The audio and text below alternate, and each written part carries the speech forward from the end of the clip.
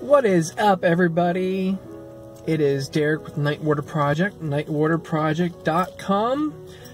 Doing this video to give a quick review of Taylor Swift's new holiday single, Christmas Tree Farm. But first, just wanted to say we've released a new Christmas album titled Christmas Favorites. It is out on iTunes, Amazon, CD Baby, Spotify, and all those digital download and streaming apps. You can also get a physical copy on nightwaterproject.com as well as on Amazon. So check it out. It features 23 songs, a lot of holiday classics, and I think you'll like it. It's doing very well.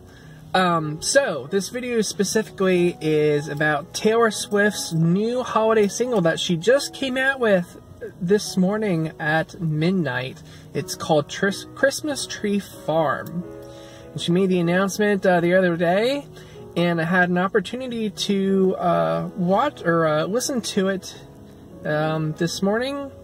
And overall, I think it's quite mediocre. I don't think it's amazing, yet I don't think it's absolutely horrible either. Some things that I first thought of when I listened to it in its entirety, it was, first was, this is gonna be amazing. The first 10 seconds of this is like a symphony orchestra. And compared to her pop stuff, which is pre-looped beats and bass tracks and vocals, that's pretty much it. I was very excited about this when I heard the first 10 seconds of this and thought, oh my gosh, this is going to be like a symphony orchestra backing her through the entire thing. Unfortunately, I was bummed out about that because it was not. It was just the first 10 seconds pretty much, it was like a symphony. That being said, it changes transition, and she starts talking about her Christmas tree farm in the verse. And here's another thing. I do like the verses of this song. I think they're catchy. The choruses, I thought, need a little bit of work. I was expecting more from the choruses. It's just like a blah, like mediocre, and so forth. But that's what I thought specifically for that. But it really reminded me of Katy Perry's holiday single that came out the other year. It really did. It's very similar, probably just because on the beat it has the jingle bells throughout the whole rest of the performance. That's probably why it reminds me of that. But yeah, overall, I thought it was mediocre. It wasn't great, it wasn't horrible, but I'm sure Taylor Swift fans absolutely love it because they pretty much like everything that she comes out with.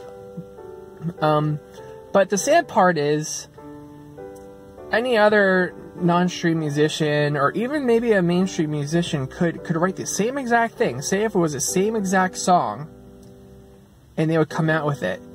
All those people would be like, it's okay. Instead of, oh my god, it's the most amazing thing in the world. That goes to show us as a society that people love the musician. They love the artist more than they actually love what the artist releases. And you see it in so many things these days that the talent no longer drives people, the reason why people follow people, the reason why people dig and love people. It comes down to the person who releases it, the person who sings it, and so forth. And as a musician myself, that's unfortunate because I see so many great musicians in like the Wyomissing, PA area, and take note, Taylor Swift is from that area. And she used to play at malls and stuff around here, and people could care less. But the instant someone goes mainstream and gets backed by record companies and labels and all that stuff, oh my god, then all of a sudden she's a big deal. So kudos to her on, you know, doing what she loves and everything, but from a listener's perspective, it is time for the listener to love the songs they hear and stuff, and not just follow people because of who they are and because of all of a sudden they're now in the spotlight and so forth. So, back on track. I thought the song is okay. I would give it like a 5 out of 10 stars. Mainstream radio will probably play the heck out of it because it's all politics in mainstream radio, and they will play whatever they're told to play. Unlike people,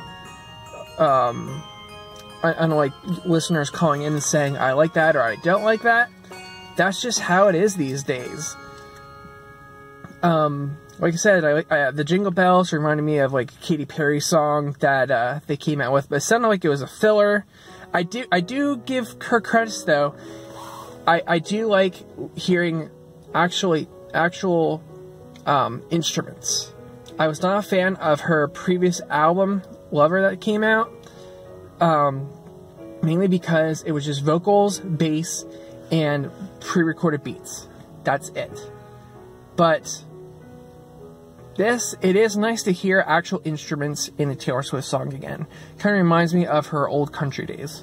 So that being said, my name is Derek. I'm with Night Order Project, nightwaterproject.com. Check out some of our Taylor Swift covers, unique Taylor Swift covers that we've done. And we did a couple off her newest album, Lover, as well as some of her older stuff. So check it out. Let me know in the comments what your thoughts are about my statements regarding her new single. And it'll be very interesting to see moving forward what she does. Off topic a little bit, but it'll be very interesting to see what she does as far as re-recording her old stuff, so that she has the rights back to her songs from the past. So hopefully everyone has a great holiday 2019, and look forward to some of our new Night Water Project music coming out in the new year.